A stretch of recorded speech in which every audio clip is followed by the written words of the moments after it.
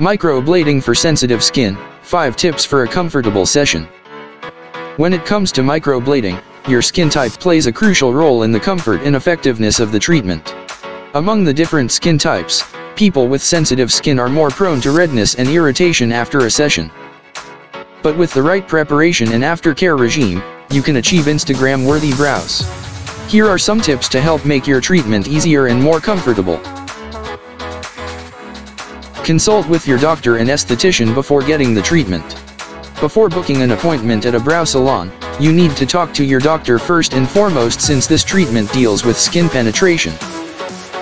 Once you've received the go signal from your doctor, you need to communicate with your esthetician next. That way, they can tailor the treatment to suit your skin type and meet your needs. If necessary, they can even give you extra ointment or a cool compress after the session to calm the inflammation. Let the esthetician prep the area properly.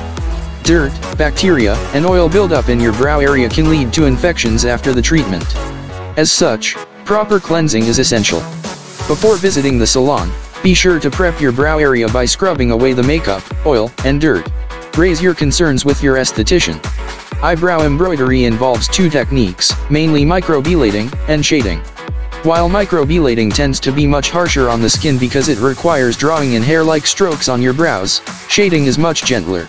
Although most aestheticians use a combination of the 2 techniques, you can raise your preference to your esthetician so they can modify the procedure for you.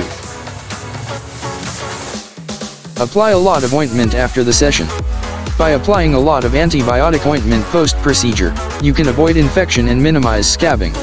Not only that, applying ointment can also help your brows health smoothly over time without issue.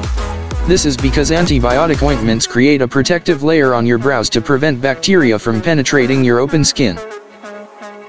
Keep the brow area clean. Once the worst is over, i.e., flaking and scabbing, the key is to keep your brow area clean. Cleansing using a gentle cleanser can help keep your brows fresh and hydrated. It also effectively gets rid of any crust or dirt that has developed.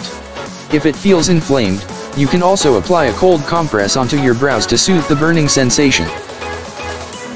So, if you have sensitive skin, you don't have to worry about the pain and discomfort. With these tips, you can undergo eyebrow embroidery with ease and comfort. During the procedure and after, your esthetician will be happy to assist you when necessary.